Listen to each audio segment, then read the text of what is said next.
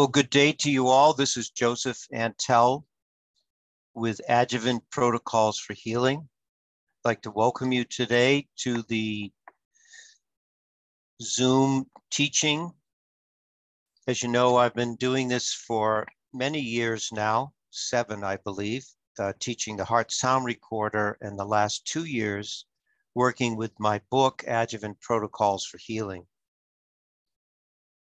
For quite a while, we considered different conditions in the book and reviewed those. And as I showed you here, I have a YouTube channel that you can access and listen to these and get the notes. And now I have started a series of working with different clients that I still work with to this day. I don't have a full practice, but I do have a virtual nutrition practice. And so the different themes that I'm going to create from now on until we exhaust this theme will be related to actual clients and their health and how I work with them, which is all based on the protocols in my book. Today, we're going to look at client 72. She's been a client of mine for decades, and in recent years has had challenges with atrial fibrillation. So we're going to look at this today and get started.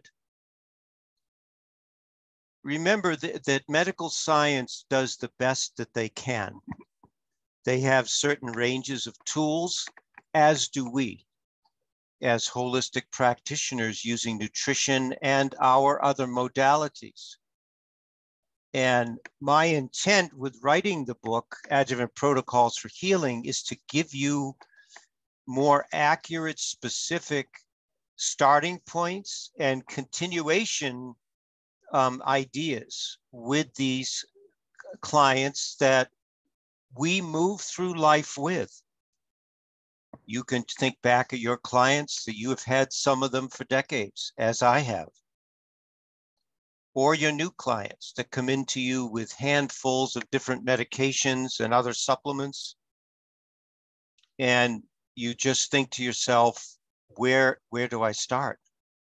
And so that is our challenge. And remember that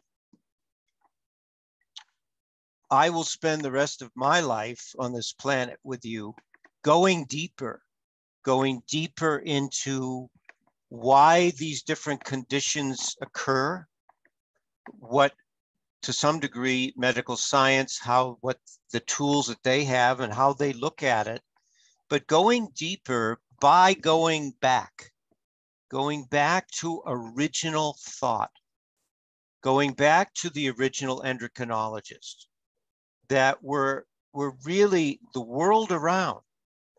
And this book, Practical Endocrinology, I primarily teach you all out of this book. And it is unique. The other teachers are wonderful using standard process, but they don't use this book as much as I do, if at all. And so they mainly focus in on Dr. Lee and John Courtney and other great teachers, which I do as well. But we have to go back to what they were thinking, in my opinion, so that we go into the deeper ranges of thought. Because medical science, with many conditions,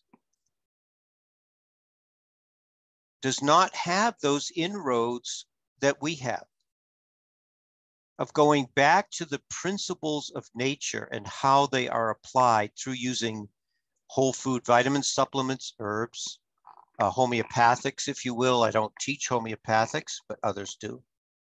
And so this is this book, and it really, this book lays the groundwork, makes a statement about my work with you for the, as I say, the rest of our professional time and personal time that we have on this planet. There are some workers who believe that hormones are produced also by the heart. Remember, this book was written in 1932. Now they know and admit that, for instance, the heart makes hormones. It makes these communicative substances, mammaries, pineal, the prostate makes its own hormones, and the spleen. That's what they were looking at. So that's what they were concerned about and thinking about. But then they went a step further in going deeper themselves. Now remember, this is 1932. These are doctors from all over the world that Dr. Henry Harrower had a relationship with, and he writes in this book. Practical endocrinology no longer is concerned merely with the study of the ductless glandular diseases. Okay, that's good. Nor with the clinical possibilities of their hormone alone, but with every active principle. So they're going deeper into the principles of nature with endocrine characteristics that can be used to enlarge our professional service to humanity. God bless them. That's right. That's what they were doing, and that got lost. That's why I want to get as much of this teaching to you and have you think this way as possible. In the control of those physiological functions, it is all about functions, my friends. It's all about function. If you look at the labels of standard process, you will never be impressed with amounts. But you do know in your experience thus far that using these products is all about function, and that's where they were at. Physiological functions that have been found to respond to these subtle hormone influences. The whole premise of Dr. Lee's teaching was endocrine communicates with the body, and that always has to be considered along with, that's why there's so many of the 25, I believe, protomorphogens, that endocrine and organ function, the hormones that they secrete. They may not be primary hormones, but they may be secondary hormones, but communication chemicals or communication substances, nevertheless. And I'll give you one example now, which we'll go back to at the very end of this lecture. The liability to sudden death, however, now you're probably thinking now, why is Joe talking about this right now in the lecture related to the heart? Well, let's read on. The liability to sudden death, however, is not a feature of this condition. On the other hand, that was related to what they were saying prior, excuse me. On the other hand, says Morrow, the sudden failure of the heart is the central point of the whole thymus problem. If you go to your cardiologist and you have atrial fibrillation, you have other arrhythmic patterns, problems. Your I'll send you $100 check if your cardiologist says, oh, we need to check into your thymus. They have no idea. And that's okay, they have their other tools, but we have the idea. And a better term for the condition would be status cardiothymicis. So what that means is the relationship between the thymus and the heart.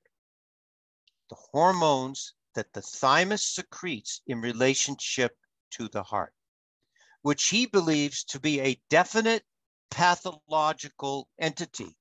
He did not use the word possible. He used the word definite. You never hear about it.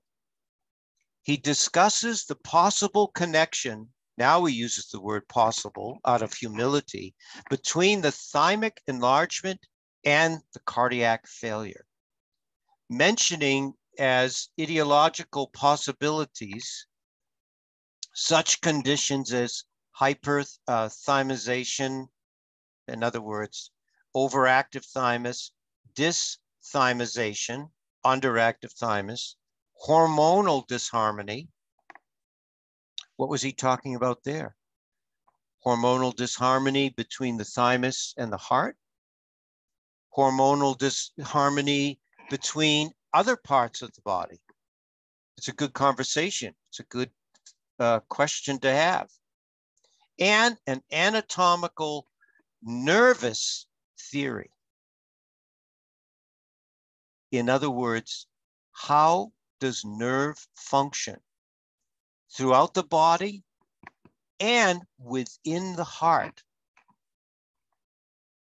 affect the person in such ways that they experience cardiac failure? So this is what we're going to break down. This is the book. Now,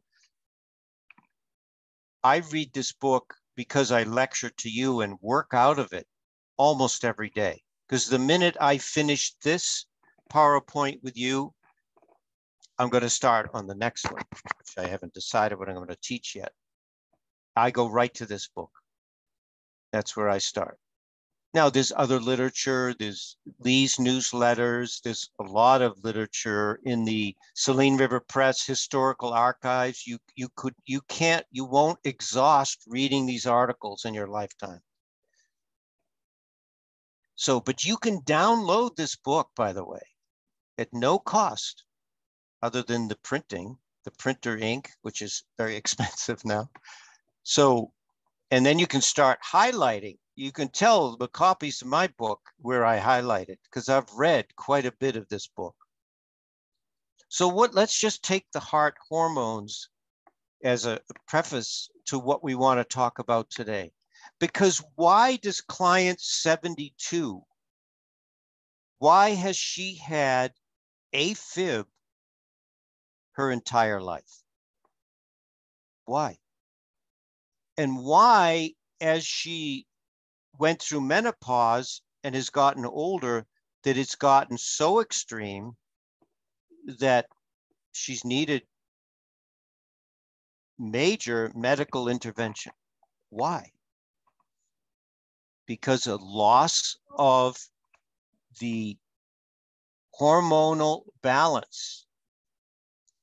Now, even though, as I said, these aren't primary hormones, they still are communicating chemicals that work with the rest of the body, and the endocrine system influence those hormones influencing the heart. Remember the word hormone. What does it mean? I arose and set in motion. So if the hormone balance is not there, there's no getting up, there's no arising, and there's no setting in motion in the balanced way, in the way of nature, the way nature designed it. Now, I'm not going to read this whole thing, but it is found that the heart contains a cell type known as intrinsic cardiac adrenergic, ICA cells. These cells release noradrenaline. Oh, noradrenaline, what is that tied in with? You all remember this. Noradrenaline is tied in with sleep issues with the pineal. It is noradrenaline that tells the pineal to help regulate the day-night cycle. people that have inability to sleep, to stay asleep. And dopamine neurotransmitters. Well, this relates, dopamine, the focus of that is the hypothalamus, once thought to be produced only by the central nervous system. So now, even though this was written in the 80s, they have a much greater realization of how much the heart influences other parts of the body. I've just given you two. More recently, it was discovered that the heart also secretes oxytocin,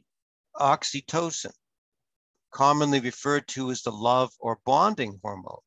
Now, you've heard me reference this before, so I'm not going to read it through. You can read it through and have some consideration in yourself about this. Concentrations of oxytocin in the heart were found to be as high as those found in the brain, as those produced in the pituitary. So now we know that there's a relationship between the pituitary and the heart.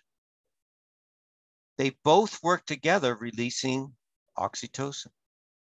And God knows the world needs, what is that? The cognition, to actually be able to read something and understand it and consider it with other people, tolerance, adaptation, complex sexual and maternal behaviors, relationships with each other. So we're not just looking at, we'll take this for this. No, we're looking at an understanding of how these things work together. Here's another line that ties in with this, with the nervous system related to these hormones. He therefore designated it as an autonomic substance, so these hormones, or the hormone of cardiac action. In 1932, they didn't know what they knew in the 80s. Or did they? They did. They didn't know what it was. Here he calls it, or hormone of cardiac action. So we always consider, well, what is at the core of this atrial fibrillation?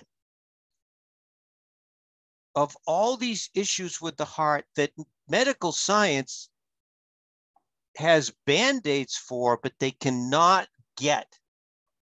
They have never been able to get to the reason using natural substances to help clear these things. The hormone of cardiac action. The heart beats within itself. It can be interfered with the autonomic nervous system, yes. The brain can override the rhythms of the heart. We know that. So there's your hypothalamus, there's your pituitary, using glandulars and vitamins and minerals to help balance them, which we'll get into a little bit here. But this relationship of these hormones that is so vital, that the heart within itself, is it what is ruling the cells to beat naturally? I say to you, it is this hormonal factor within the heart. The view that the heartbeat is regular by a humoral substance. So here it is, that it regulates, and you could read more when you get into it. So here we have this condition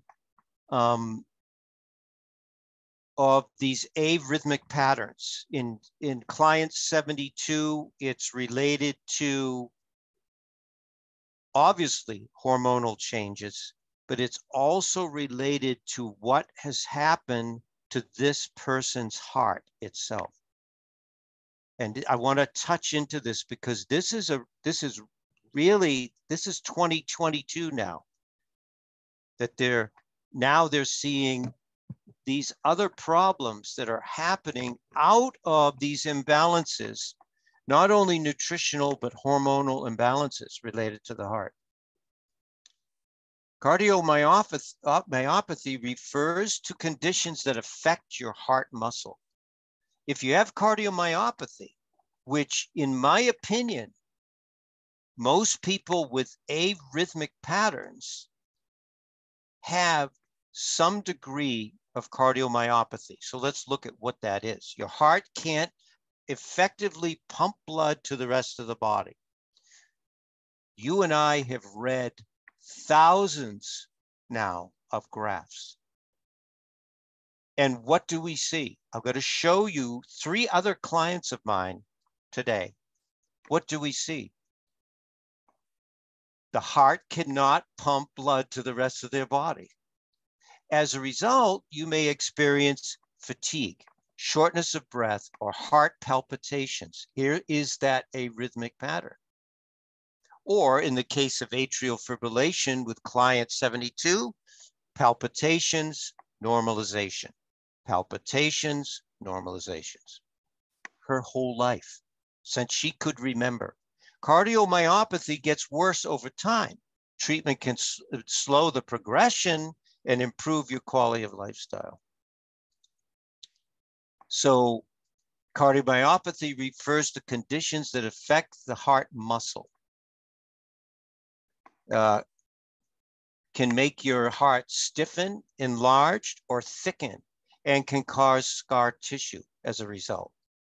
Your heart can't pump the blood.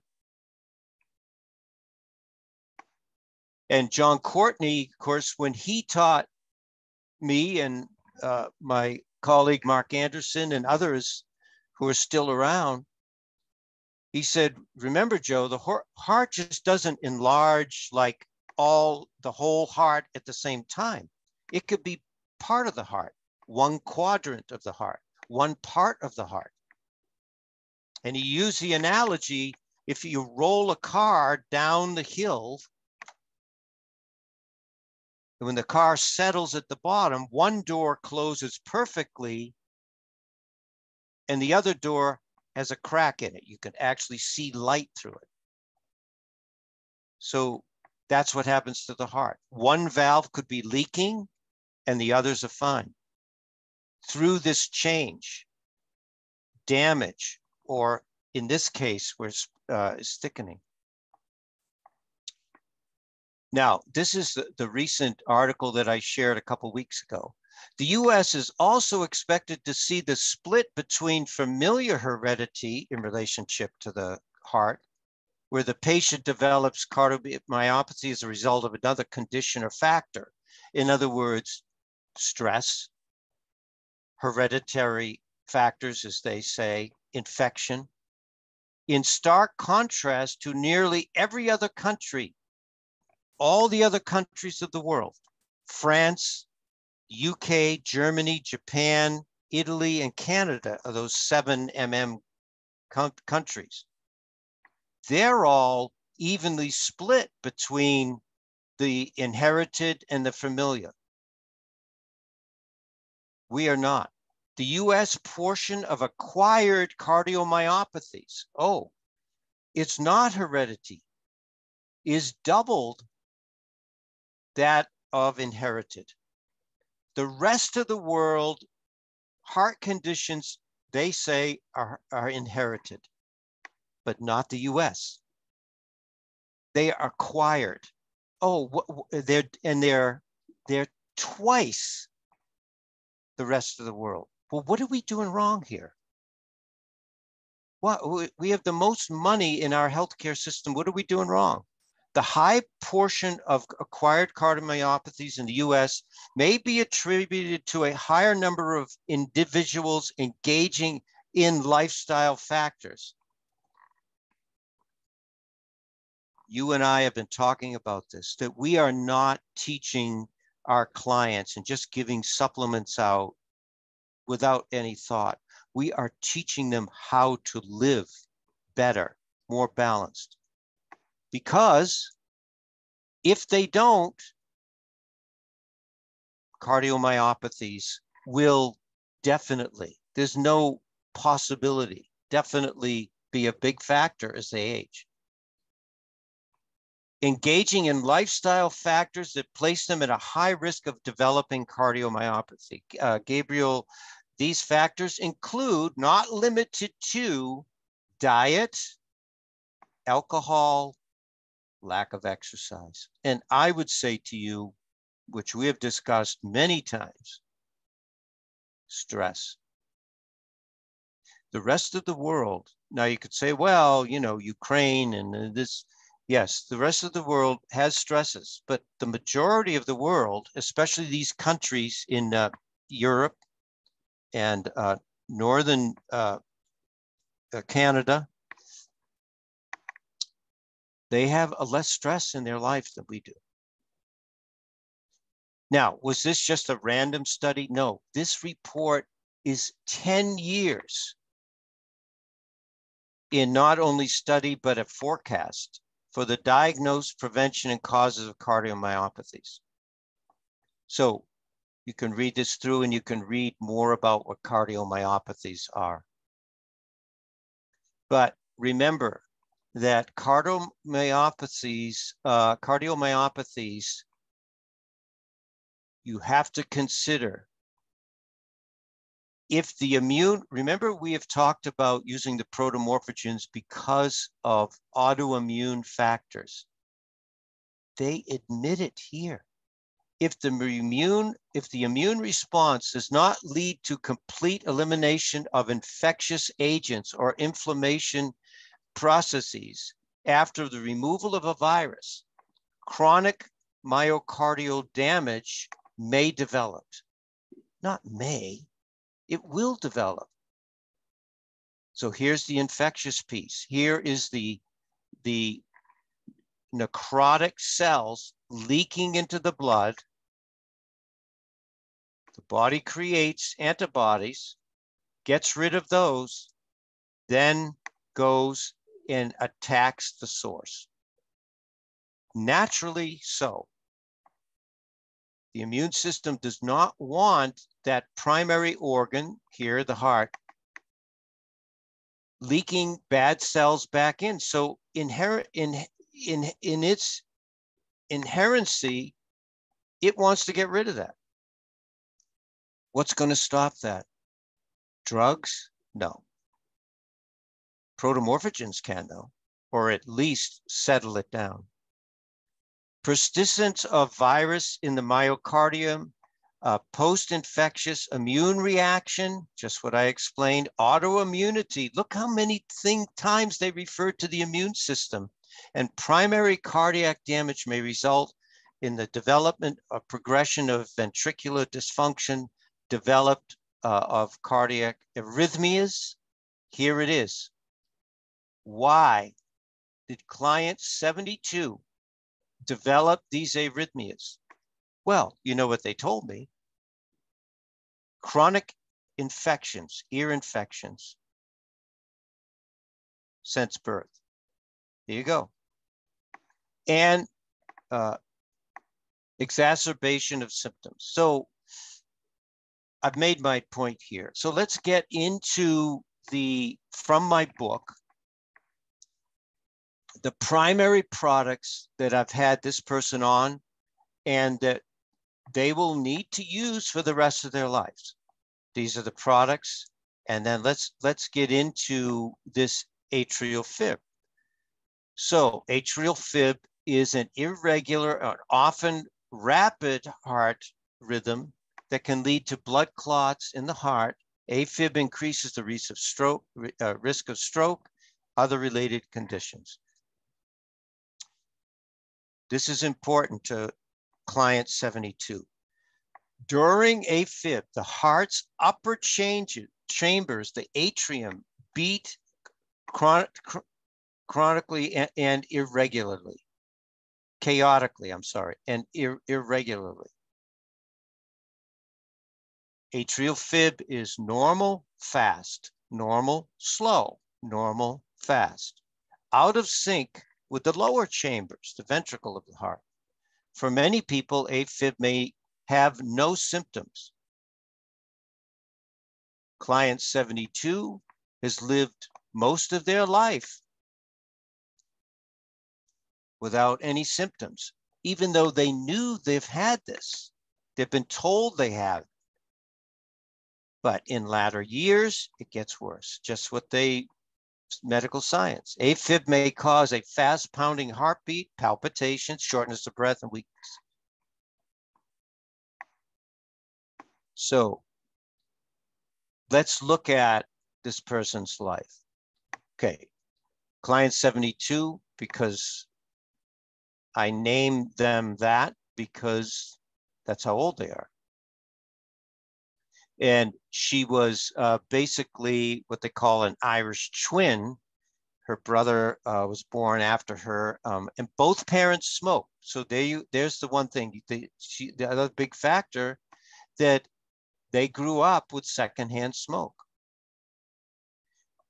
They've eaten a good life, eaten well throughout their life. Since 1970, that's a long time. Organically grown vegetables, farm-raised meats. Has backed off the meats now, mainly vegetables with light protein, and they walk 2 miles a day. Recalled having an irregular heartbeat throughout my life. This is why when you do your case, your opening case analysis on an individual, ask them how their heart is. There's many, and I do a whole lecture on what to ask. It's in my chronicles of my YouTube teachings. Find out. This was big. You can pick this up on the system survey form too. Now, when did this start? When the fires started on the West Coast and the smoke was very bad, it was hard to breathe. And that precipitated, after that, this AFib started. She was in the hospital. They worked with her with drugs and giving her dioxin, and she's on that, which is a heart stimulant. She's on a hypertensive medication, even though she doesn't really have high blood pressure, but they put her on that. Because of this AFib, remember, atrial fibrillation can cause stroke and other things if your blood pressure goes high along with it. And then Eliquis, now they're thinning her blood out. So as a clinician, these are my challenges. So what can I say? Well, if you don't get off these, I can't help you. No, that's not our role. So we work around this or with whatever a person decides to do. And so these are the products which I'll go through. I have her on right now. Now, would I like to see her taking a higher dose of some of these? Yes, but this was what she was willing to do. So this is their recent echocardiogram, April 7th, 22. Now, with all this going on, yet the use of a good lifestyle with her, despite maybe any emotional factors that have happened in this person's life, emotional things happen to all of us in our life. She's no exception. This past infection, the fact that her parents smoked, she grew up with that, all of it. Here it is. Left ventricle is normal. Left ventricle ejection fraction, the highest you can get is 70. She's almost 60. Pretty good, right? Left atrium is severely dilated. And here you're probably wondering why I started talking about cardiomyopathy in the beginning, because she does have that. She's got inflammation. She's probably got some thickening. Here it is. Left atrium severely dilated. Right atrium severely dilated. This is the body compensating for not just nutritional needs, but all of these other factors that have happened to them in her life. There is a mild to moderate aortic regurgitation. There is a mild mitral regurgitation. There is a mild tricuspid regurgitation. So what is that telling us? That's telling us that her heart is enlarged to some degree, at least in different places, and it is pulled away so that the valve, which is cartilage, isn't budging. But you've got all this leakage going on. Estimated pulmonary artery pressure is normal. There is no precardial effusion. That means a buildup of fluid. All good signs. You could say, geez, man, she should have more than this showing up with her life, but this is lifestyle and nutrition.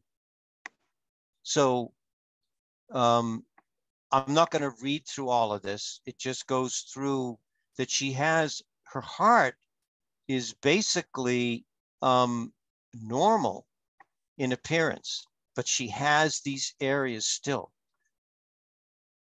So would I like to see some of the medications dropped in dosage? Sure, even get off some of them. But that's up to her and with her cardiologist. And by the way, they were thinking of doing a heart valve surgery. I don't know, but replacement, I can't remember, or repair. And they've decided not to do it now. They said, oh, you can wait. So things are changing or stabilizing for the good. So here is your normal graph. I want to show you that before I show you hers.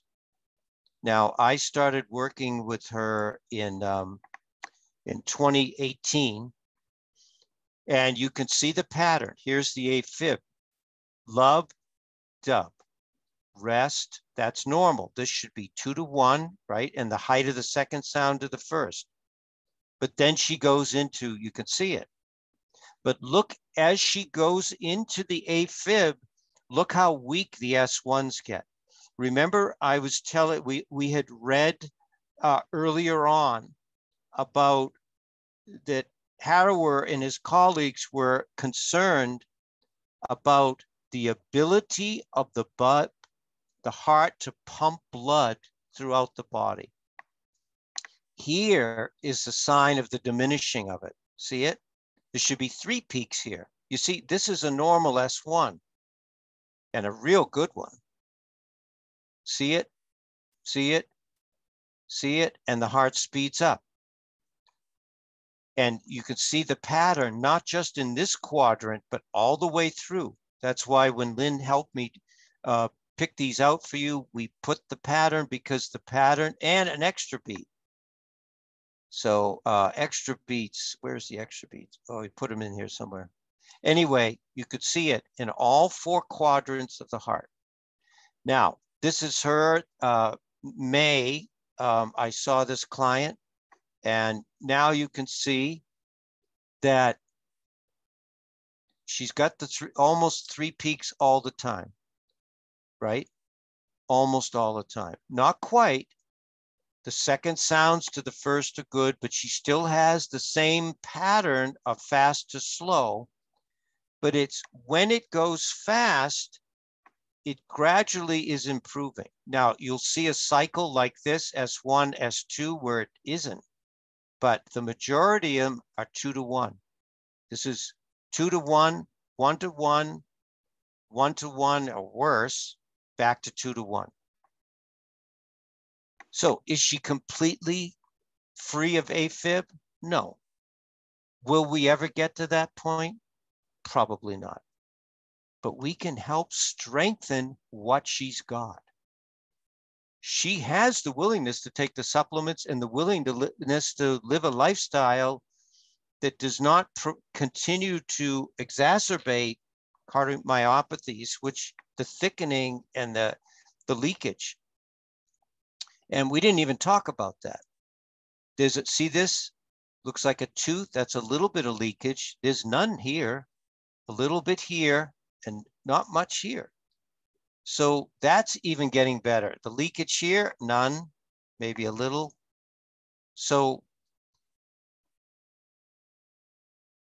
what do they have planned for her, which she hasn't done? Now, I'm not going to go into all of these. They have electrical cardioversion, and you can read about these. They have cardiac ablation, but I wanted to give you these. These is what they offered her, and a pacemaker. And as I said, the surgery. So remember that if people choose to do this, they can still use the supplements throughout. They should not stop taking supplements at any time, in my opinion, throughout any of these procedures, because the supplements are going to continue to reinforce the stabilization and remove the burden on this organ to function. So she has right here, this mitral valve is not closing properly. And she has a lot of swelling in, remember we read about it in this part, the atrium on this left side. And I think it said on the right side too. So this upper part of her heart is what is, has probably scar tissue, has swelling. And remember that the normal beat of the heart starts on this right side, and that's probably why it has been like that throughout her life. So again, here's the products. And you'll see in my book, any protocol is going to have consistency. So you say, all right, atrial fibrillation, general fibrillation, these products. If you look at arrhythmias, look, same products. I add in some herbs and some other things, which I also gave to her, because atrial fibrillation is a form of an arrhythmic pattern, which is a form of cardiomyopathy, cause of cardiomyopathy, more than likely. Now, the first product, as I said to you, what is happening? Well, necrotic cells, heart cells, from infection, damage, emotions, yes, emotions, broken heart syndrome, same pattern, everyone, have leaked into the blood. Now the body has created antibodies, and now it's affecting the primary source of that leakage. Here it is. What year is this, by the way? This is 2021, last year. The role of antibodies in arrhythmic genesis has been the subject of research in recent times. Well, that's good. But the original endocrinologists were looking at it way back, 1932 and before that. This review focuses on the rapid expanding field of autoantibody medicated cardiac arrhythmias. Since the discovery of cardiac antibodies more than 3 decades ago, a great deal of effort has been devoted to understanding their contribution to arrhythmias. Different cardiac receptors and ion channels were identified as targets of autoantibodies. In other words, the immune system is doing what it absolutely should. The immune system is not acting abnormally. That's what medical science will tell you. That's not true. The immune system is trying to eliminate these dead cells. Now, it's confused by attacking the heart with normal cells, but that's the way it's designed. And the immune system always overdoes it. So here is where the protomorphogen comes in. The time has come. Well, I'm glad, but where have you been all my life? The time has come to acknowledge autoimmune cardiac arrhythmias as a distinct disease entity. They wouldn't admit it, but now they are. Establishing the antibody profile of patients will help develop novel treatment approaches for patients. Well, I have a novel treatment for you, cardiotrophin. There's the novel treatment. Not that we're treating the disease. We are simply using Dr. Lee's genius principle of removing the burden. So what's happening now? If someone takes the cardiotrophin, the antibodies now attack this. They attack the nuclear proteins in the cardiotrophin instead of attacking her heart. It's as simple as that. It removes the burden. Then her heart can begin to heal with the other supplements, and which I'll go through. B vitamins, Super EFF. Now, originally, this was an original right in here. This is that Standard puts out about cardiotrophin. But you could see, this is fascinating to read this. Cardiotrophin is an extract of beef heart that acts as a heart muscle tonic, second to cardiac test. Oh, yes. It replaces supplement digitalis, thereby in decompensated patients. So digitalis, of course, is a drug that just keeps pushing the heart.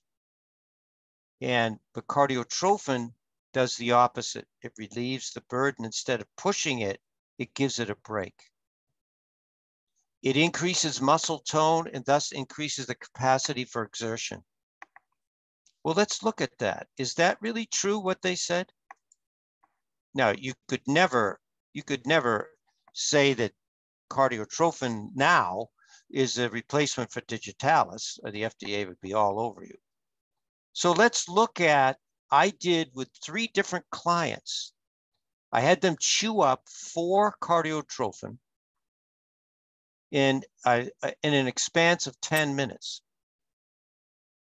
Okay, so let's look at this. Now, this isn't client 72, but these are 3 others because I wanted to make sure that you didn't think, well, we're just doing this with this one client, strengthening her heart and working with her atrial AFib. Here's another one. So what I want you to look at is the disturbance in the rest periods, which is a form of AFib. That's that upper part of the heart beating irregularly when it shouldn't. So you can see that, oh, pretty good S1, right? All this disturbance. There's the S2, more disturbance. There's the S1. Look how spread out it is. The closure is very slow. Instead of a crisp closure, it's very slow. There's the S2, more disturbance. You can't look at all the disturbance in here. 10 minutes later, giving 4 cardiotrophin. So what did the nutrient do when I gave it to this person? It simply took the load off. Take the load off, Annie, right? That's the famous song. And you put the load right on me. Yes, put the load right on cardiotrophin. It will do its job. 10 minutes later, there is no disturbance. Now, remember that once you give a person cardiotrophin, it will reveal what I've called the next layer. It will reveal what other things they need. And this person needs some B because she's got a splitting in here. You can see it. Or maybe even a pre-systolic. I'm not quite sure. That could be but you'll clarify that later. And they definitely have leakage here, here, here. Now, you can see the 3 peaks. It does weaken here, but continuing the cardiotrophin over time, that peak should come up. There's one case. Here's another case, very similar. The S1 is really one peak and a huge split, and then an extra beat in there. Again, disturbance, see it? Look how these all have one peak. So let's see after 10 minutes, oh, those peaks are coming back. The main one here, and maybe what this looks like, I'm not sure if that's leakage or not. So that will clarify itself again over time and adding in the B core with that person. Can you see this difference? 10 minutes, everyone. I didn't give them 6 a day for 3 weeks. This was 10 minutes. That's how fast cardiotrophin removes the burden. And of course, this final one, look at this. Look at this very concerning AFib. This heart never rests. And I'll tell you a story after this. So gave this person 4, waited basically 10 minutes, almost completely gone after this extreme. What this person, because I had this person over for dinner, what they said to me, we ate dinner, and I might have given them 3 or 4 more because I was so concerned about this that and I said, well, how are you feeling? And they said to me, I feel so relaxed. I feel a deep sense of rest. And they were in my recliner across from where I was sitting, and they were almost fell asleep watching TV in my home. There it was. Do I need more proof than that? This is a heart that is never at rest. This is a heart that is almost at rest. But remember, once you take the cardiotrophin, it is going to reveal other underlying factors. Look at these this is called a pre-systolic murmur. This is where you need the cataplex G. See it? And the B for these patterns here. He's got a buildup of fat and calcium along this. This is all the mitral valve, by the way. I didn't test any other valve, just the mitral, because it does the most work, of course. So he needs the G and the B along with the cardiotrophin.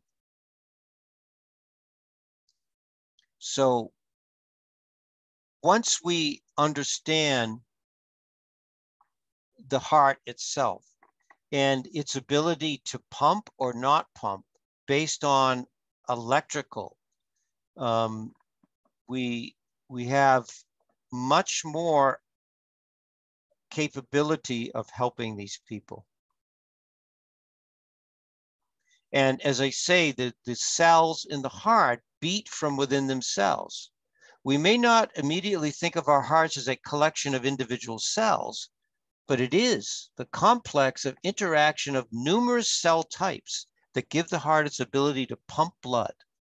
Some cells from the heart connective tissue, other cells grow into the heart valves. So you never think of the heart valve as having cells, but they do. And all of those have an inherent nature. That inherent nature is to beat. Now, the cartilage cells don't necessarily beat, but most of the rest of the blood cells do, the connective tissue cells. And muscle cells give the heart its ability to beat, pump blood throughout the body. Now, this is interesting. This is from Dr. Lee. And what he does is he goes into about testing with the heart. And, but here's what I wanted to read to you. The nervous control of the heart is affected by means of a balance of power of the 2 divisions of the autonomic nervous system. So he's saying here that the autonomic nervous system can either override the heart or it can complement the heart. And this is what he's explaining here. The heart too fast, AFib, fibrillation of other kinds, palpitations, all of that is partly the lack of integrity of the cells within the heart, but also the influence of the central nervous system. Now, what regulates that? Pituitary, thyroid, and the other endocrine glands that relate to them. As a result of the opposing stimuli received from the sympathetic or vagus or parasympathetic, the sympathetic tends to speed up and increase circulation of the blood in response to physiological demands. The vagus inhibits according to similar demands. One is the accelerator, one is the brake. So it's good to read this through. But the most important piece of this is this: exercise, anger, and emotions. So here we are, and you know me, I love to talk the esoteric piece of this, of the lifestyle piece of this. Over-exercising, anger, and emotions initiate sympathetic. And so he's talking about this, about people handling their internal climate, but he's also talking about a mineral, a deficiency of potassium found in green leafy vegetables can paralyze the vagus, allowing these stimulant sympathetic to have too great and too prolonged an effect, which he calls, and we call, sympathetic atonia. So those are your two major factors with people that, like client 72, they speed up, they slow down, anything. Over exercising, she's not. She walks 2 miles a day, that's very balanced. Her emotions are good, but she needs the organically bound minerals. And that's why you'll see I have her on that. So these rhythmical patterns, basically, your greatest tool is the cataplex B core. Now, you can fix removing the burden, not fix, but you can help the body remove that burden with the cardiotrophin. But then under those second layers, right, we saw those, we've got to fix those arrhythmic patterns, and we've got to not fix, excuse me. We have to help the body heal that factor of not having the electrical conduction, not having the normal electrical currents and pathways within the body. And here is where this product, as you all know, has become famous. This product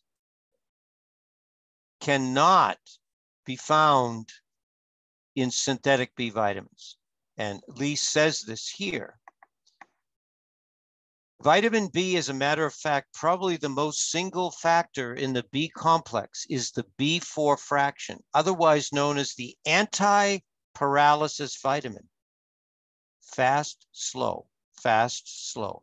If you give a patient synthetic thiamine, these are all your other B vitamins, and in cereals and bread, when he is deficient in B4, he will temporarily respond, but very soon has a relapse and be worse than ever. And this is why your clients are coming into the office. Oh, I take a B vitamin. You run the graph is a mess because they have gotten worse from taking that B supplement. Heart disease is the commonest reaction, I believe, to B4 deficiency. So he said heart disease is pretty much a B4 deficiency. The innervation to the heart becomes partly paralyzed. The pulse becomes erratic, Extrasystole is a common, and unfortunately, fibrillation may develop, AFib. And I'll let you read this one through because he goes into the B4. But the devastating effects of B4 deficiency, remember everyone, to this day, if you ask any reductionist, they say there's no such thing as B4 because they can't measure it and make it in a lab and it doesn't exist. Well, that's not true. It occurs in nature. Lee was rejected, doesn't exist, and we have been to date, but we all know that it does. We've seen it over and over again, reestablishing normal B. The B4 deficiencies are not so well known. One of the first noticed is the most important effect of the avitaminosis of deficiency in B is bradycardia, too slow. So prevalent among beriberi sufferers. Harris, one of these endocrinologists, claims that this cardiac effect is due to an excess of lactic acid. These are also the people, especially as they age, if they go out for a walk, their muscles are sore. That is a sign that you're B4 deficient. That's the one that which is not oxidized. That gets rid of, that breaks down that lactic acid in the absence of B vitamin. Tremors, extrasystoles, skip beats, fibrillation, bottom branch block, arrhythmias, and heart block. These phenomena are usually due to a loss of conductivity. I would say here a loss of conductivity and a deficiency of the B4 factor. Otherwise, yeah, maintain balance. So I'll let you read this through. And he talks about the distortion in the valves themselves, creating this regurgitation and these other arrhythmic factors. So,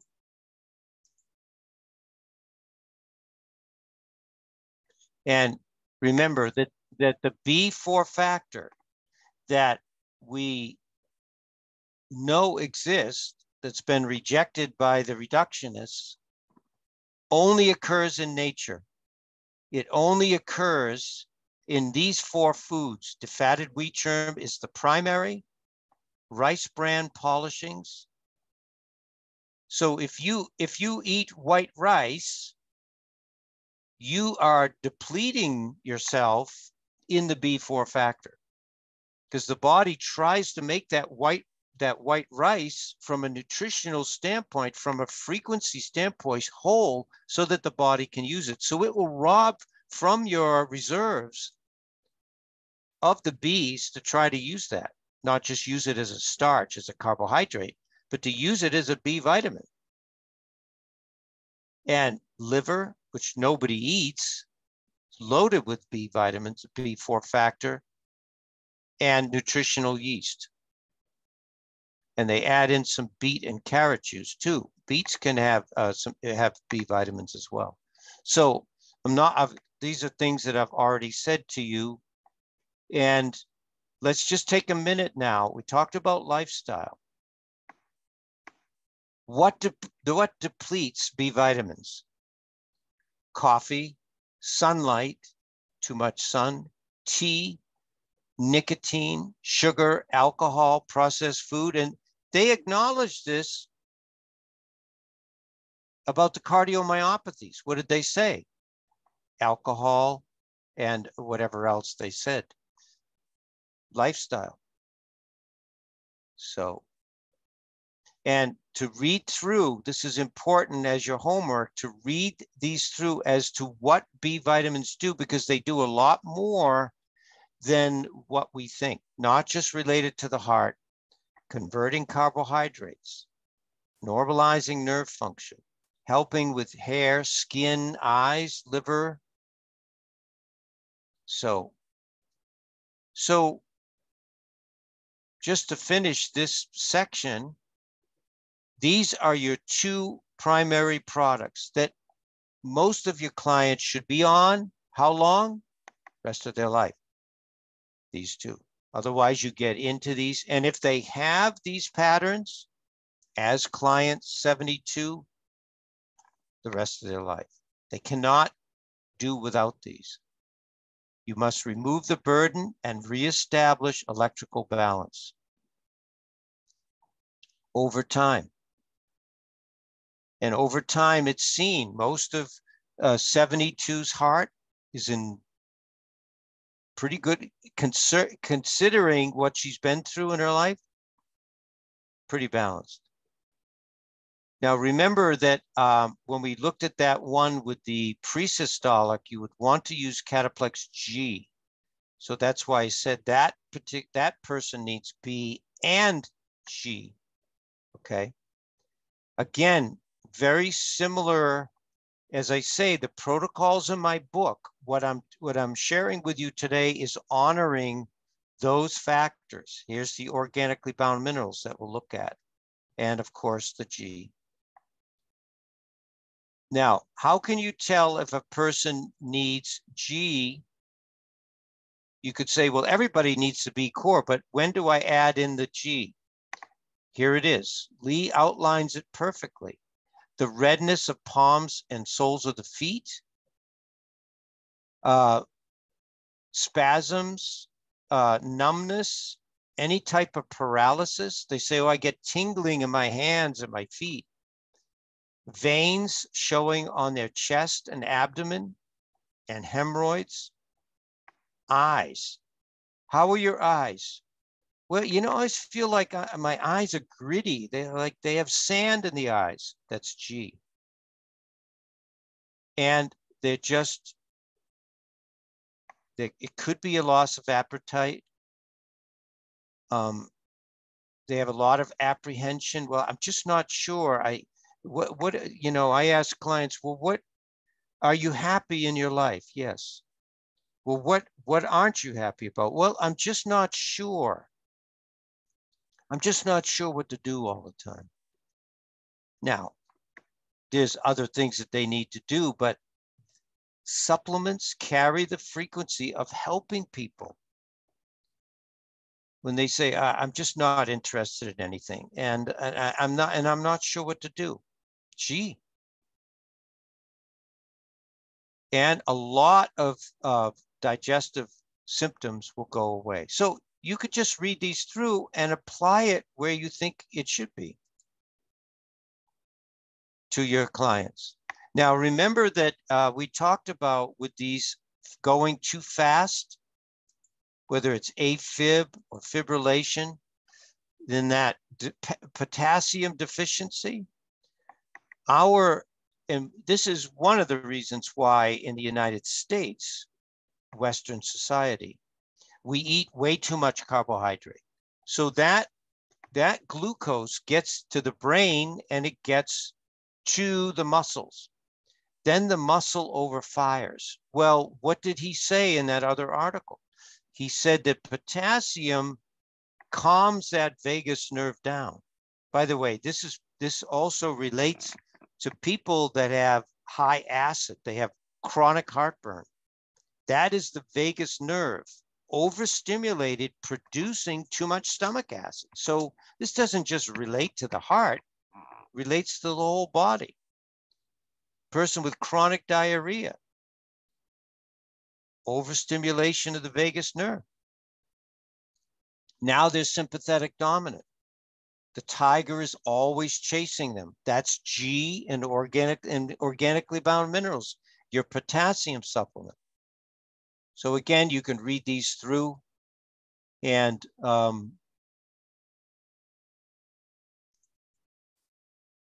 here again, this supports, suppose a deficiency of potassium develops with consequent overstimulation of the sympathetic by reason of the impaired vagus inhibition. The heart will be found to be laboring as if the demands of exercise.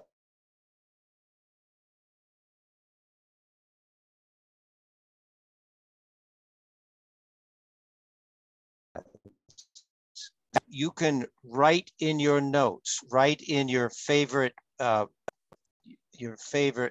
is that doing that?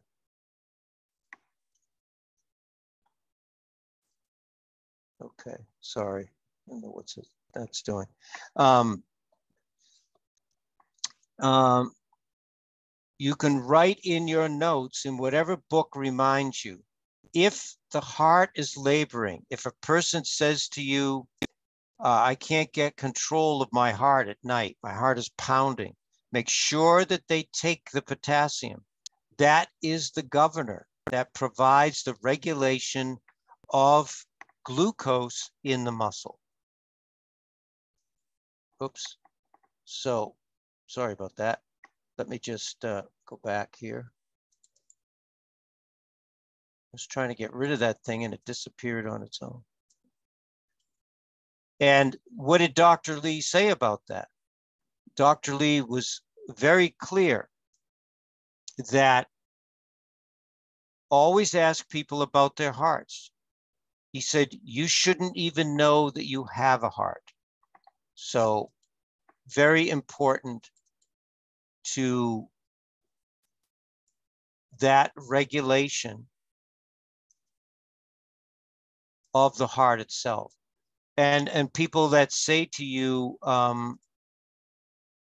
well, you know, I get palpitation if I have chocolate, if I have coffee, if I have a traffic incident, if I get upset, I get this palpitation in my heart. That is organically bound minerals. So remember that. Now, along with the G and other things.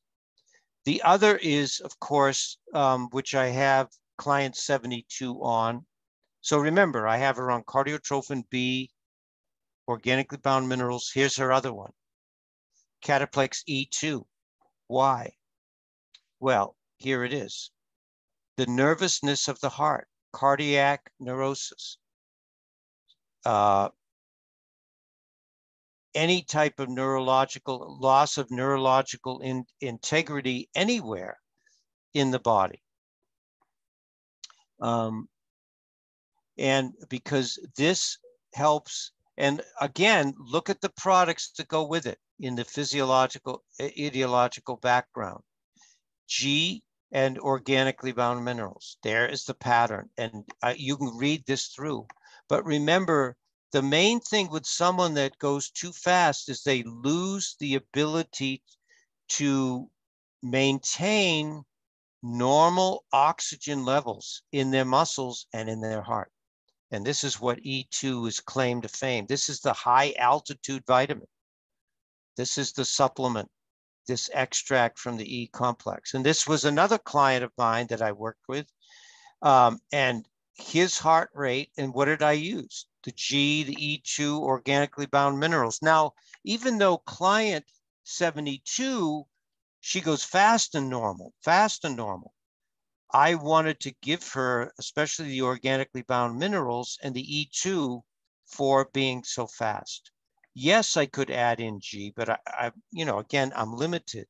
And the B core has quite a bit. So in 2 weeks with this individual on 9 of each of these a day for 2 weeks, he completely normalized. The other with any type of AFib or abnormal rhythms, thyroid hormone has direct effects on the heart. Here's the article, you can read this through. Hyperthyroidism increases the heart rate and can cause palpitations as well as abnormal heart rhythms. Now you could say, well, she wasn't diagnosed with Graves. What are you talking about, Joe?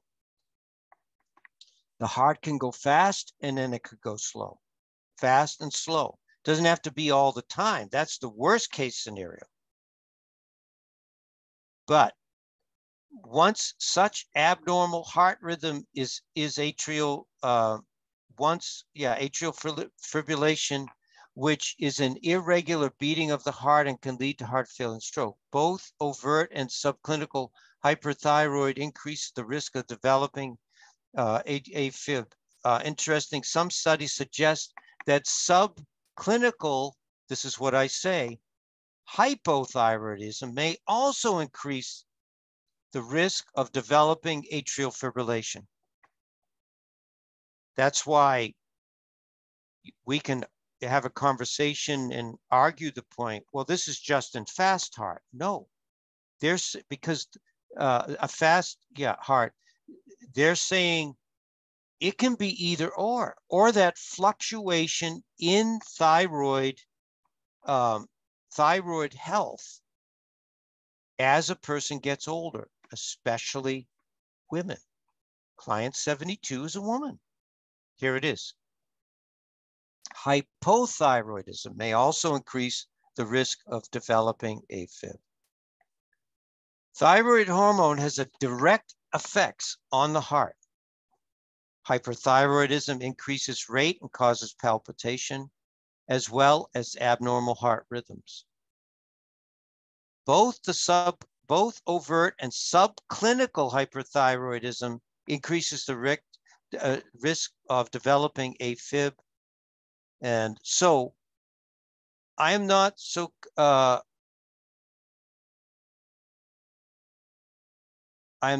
concerned whether she's got of a diagnosis of hyper or hypo. I'm interested as a clinician of, once again, removing the burden on her thyroid to function normally all the time. And so, and I give a whole lecture on the alliance of thyroid governs heart, heart governs kidney, which you can listen to on my YouTube channel. So you can go through these symptoms for using thytrophin, but you can also realize why I put her on thytrophin. Now, she was diagnosed, along with AFib, with a mitral valve prolapse. So that's why, if you look at the protocol, I have her on magnesium. The mitral valve is between the left, all of that, normal flaps. Okay, normally the flaps are held tightly closed during the left ventricular contraction, called systole. Now, remember, if the heart changes shape or gets enlarged or thickens, that muscle pulls away from the valve, creating this leakage. It's supposed to be tightly together.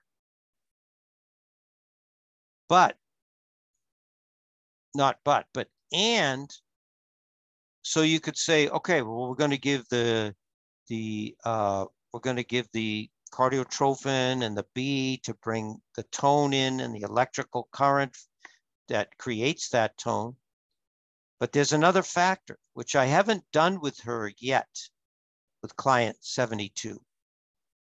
Because I've been trying to, after all this smoke inhalation from the fires in California, trying to get her out of this crisis that she's been in. But here's the other, which I'll mention at the end. Normally the flaps are held together tightly during ventricular contraction by tendons, cordae tendons, small tendon cords that connect the flaps to the muscles. So here is another whole factor with her that down the road here, as she has improved and they decided not to do the mitral valve surgery, to give nutrition a chance. So, and here it is. Studies have been done on this. We know this. Correction of symptomatology by the oral physiological is the best proof that it is due to magnesium deficiency. Magnesium deficiency is essential and specific for idiopathic mitral valve prolapse. That's why I have her on the magnesium. You can try to use Easy Mag that has a good wider range of all different types of magnesium, but this one seems to be working for her. This is the one I've used. Here are the cordae tendons. You see this? This is normal. This is how hers is. You see how the flaps are not closing? And that's the loss of integrity of those tendons. So here is my plan for her in the future, not just to stabilize her.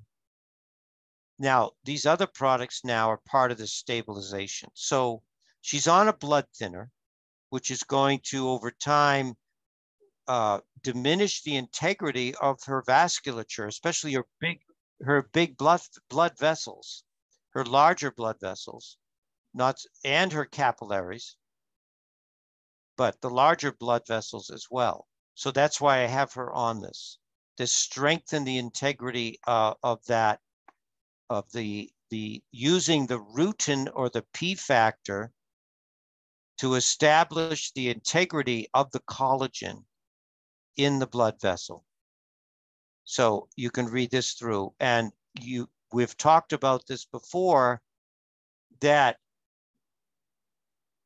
in 2012, I think, at Harvard, they proved researchers discovered rutin's antithrombic property when they screened 5,000 compounds and found to block the action, a key protein involved in the formation of blood vessel clotting. That's why they're calling this factor, the rutin from buckwheat leaf, the anti-stroke vitamin, involved in the formation of vessel clogging. When rutin rose to the top of the list, it was very surprising. Well, it wasn't to Dr. Lee 70 years ago. And we still don't understand exactly why it is so potent. Well, that's okay. We understand why.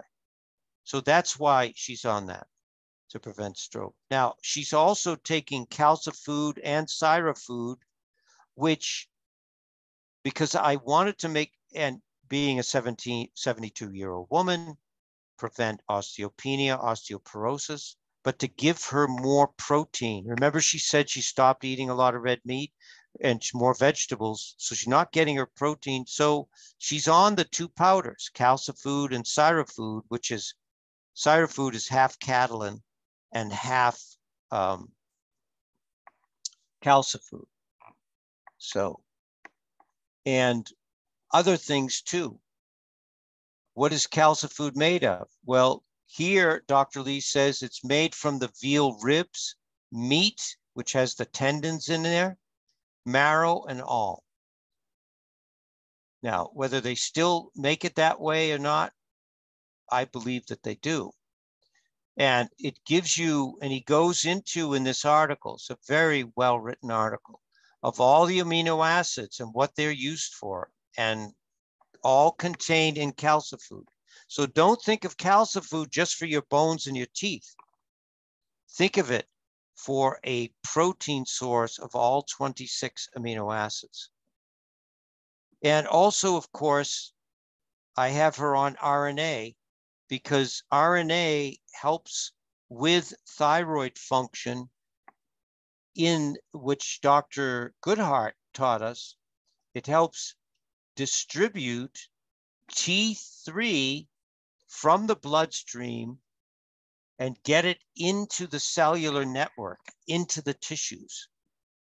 So T3 doesn't carry the same focus as T4. T4 is more for metabolic rate.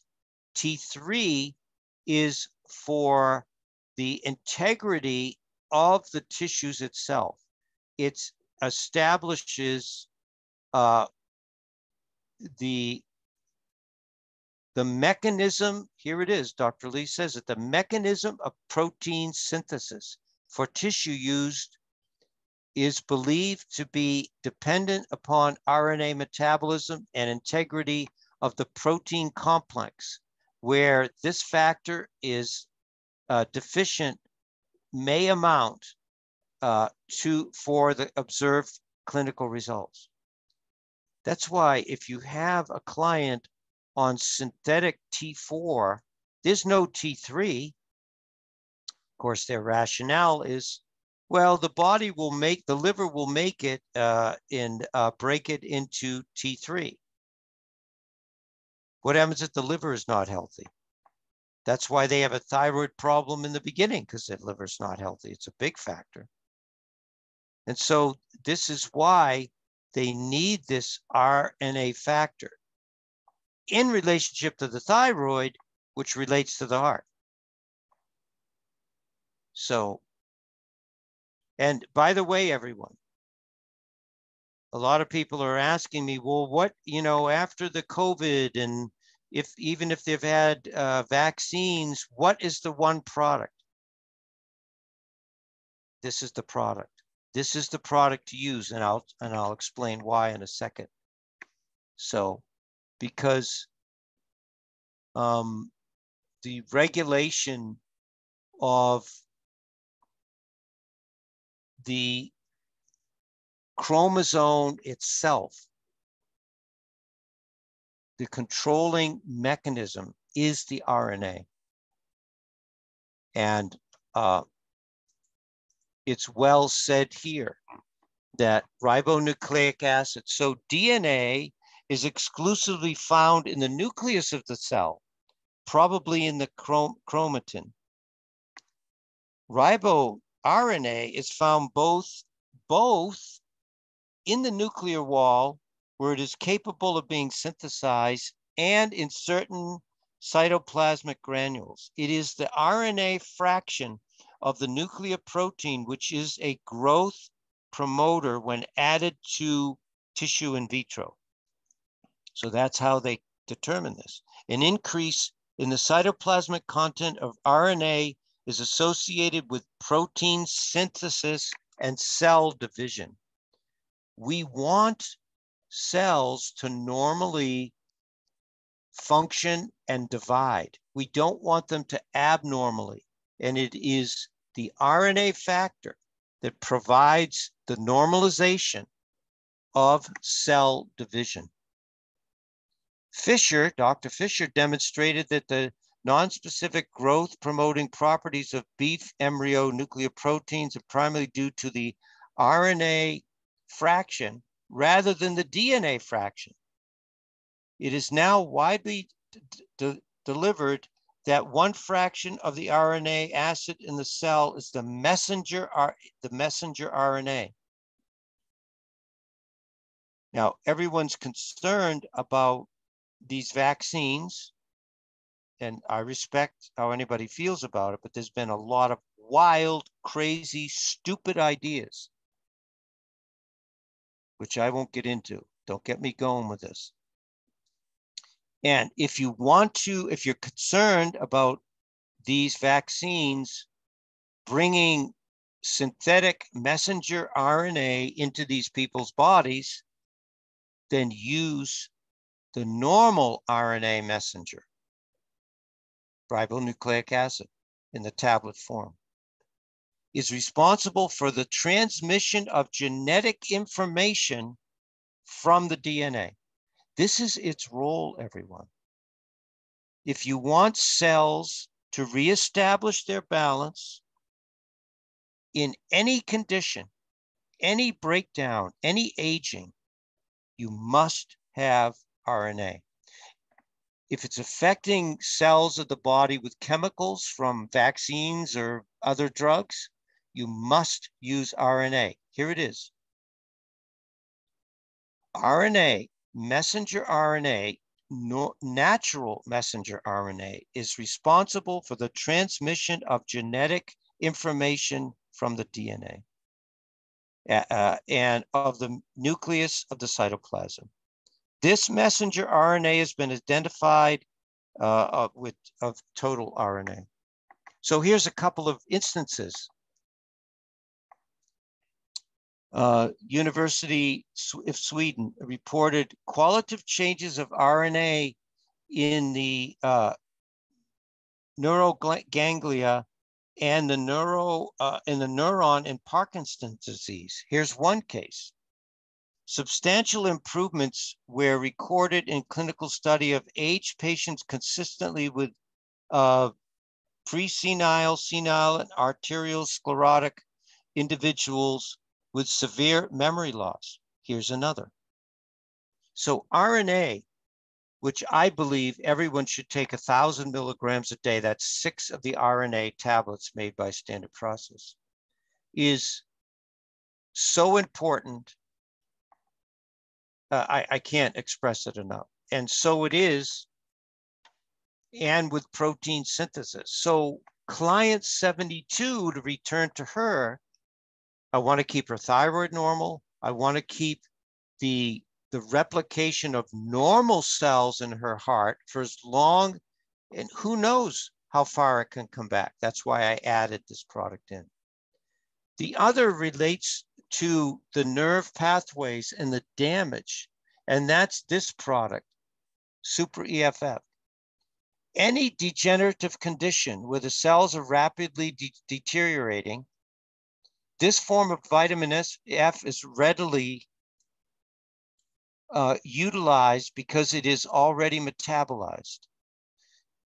Here it is about the chromosome again. Lee called Super EFF a chromosome protector. So with RNA and with Super EFF, you can pretty much rest assured that at the cellular level, in relationship to the heart, in relationship to your brain, that protection at least has some nutrients that help with that protection. So, and here he says it related to the heart. With protomorphogens, we can help build up whatever tissue is degenerating. With Super EFF, we can protect the tissue. If it is muscle tissue that is deteriorating, use muscle protomorphogen, i.e. cardiotrophin. If the nerve tissue is degenerating, then use nerve protomorphogen, i.e. neurotrophin. So this is a great article of this product. And in the case of client 72, she'll need to have this phospholipid wrapper, this protective wrapper around all of her nerve cells. And that will, over time, decrease the protection of those nerve cells so they're not going fast and slow and fast and slow. Here it is from his book, Dr. Lee. The first is tachycardia. Here it is. All kinds of conditions.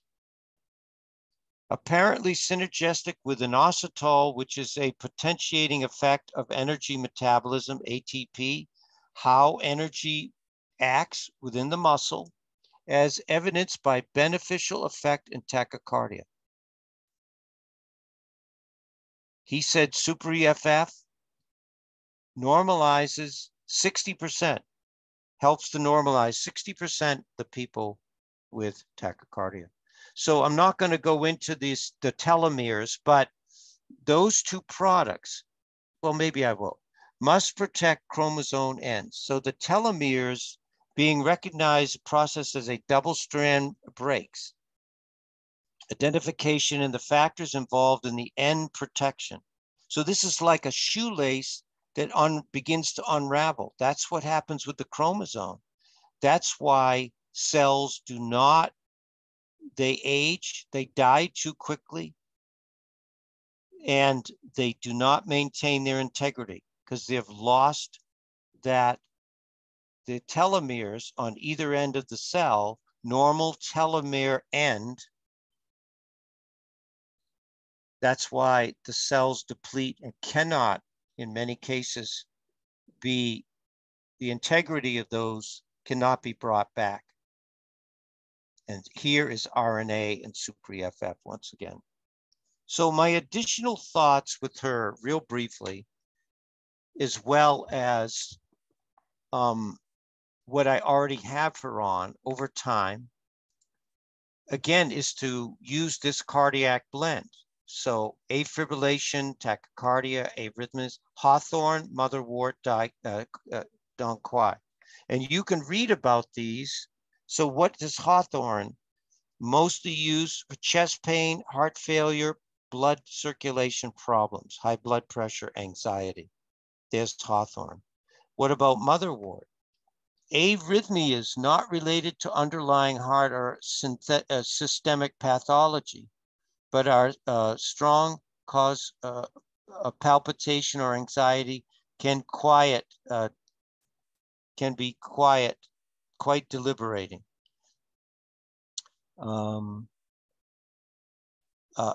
Motherwort as a remedy for functional heart complaints due to autonomic imbalance. Eclectic practitioners use this herb. So here is motherwort providing, reducing, calming the patient, reducing anxiety, fear of heart disease, and stress. So here is motherwort's part in the speeding up part of her heart. Dong Quai is also known as the angelic sinus, an herbal remedy that may decrease your heart rate. So again, addressing that speeding up of in this case, helps decrease hypertension, elevated blood pressure over time. So that blend from my book, remember, this is from my book, and I have a series of blends in the back of my book, may also be something that I'll look down the road with her. And then, of course, just to finish, is the thymus. And broken or damaged heart, shock-related trauma. Who knows what happens to people in their younger life? We don't remember it. But here is where the thymus, which I read in the very beginning, and here is what Dr. Lee wrote about it. And remember that any organ that is hyperactive, not just the adrenals, not just the thyroid, thymus can be used, by the way. Graves' disease, myasthenia gravis, any organ, gland, or tissue that is hyper, that is enlarged, you can use thymus, yes. And I have a whole lecture on the thymus that I go into this deeply. It is known that changes occur in thymus tissue during periods of stress, atrophy being observable.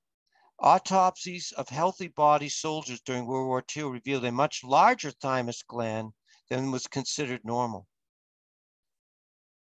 So, and these break down in great numbers during illness and provide of immune reaction. So, and allergic reaction. So this is something that I would also consider with her. To this day, I take 3 thymus PMG a day, always, just to handle living this life on Earth. And then the final, just to share with you, which I already went over, if I were to work with these tendons with the mineral manganese is the specific one to bring the tone back into the tendons, to help this arrhythmic pattern and this enlargement and the closure of her mitral valve in the case of client 72. Is Ligaplex 1 as a high amount of manganese, and the glandular or endocrine gland related to that mineral is pituitrophin. Now, a client like this, just to finish, I like to have them, she has on her wrist a watch that she can tell if her heart rate is up, but you can also get these pulse oximeters and of course a blood pressure cuff, that I feel all clients should have in their home. Not that they get neurotic about testing it, but they, in fact, can use these to monitor, especially if you're giving them supplements And if they do work with their cardiologist to wean themselves or lower the dosages on their drugs, their medications. So I hope you've enjoyed this. There was a lot here. You can review these notes and then, of course, go back to my lecture from the beginning and listen to it a few more times. But in the end, everyone, we understand that, as the original endocrinologist said, that our service to humanity is to work with the normal function of the body through whatever we use, of normalizing the endocrine system, or normalizing organ function, and normalizing their lifestyle. So thank you all for being on, and I will look forward to being with you in 1 month. My Heart Sound recording lecture next week is canceled because I'll be with Charlie Dubois, the president of Standard Process, going to spend part of the day with him. So thank you all for being on, and my blessings to you as we continue this journey, this wonderful, exciting journey together. Thank you, Joseph. You're welcome. Joseph, do you mean Tuesday? Tuesday the 23rd is canceled? Yeah, I had to cancel it because Okay. that's when he could see me. Yes. No problem. Thank you so much. Super. We want to know all about the meeting. Okay. Yeah. Very good. All right. Take care. Thank you, Joseph. You're Thank welcome. you. Thank you.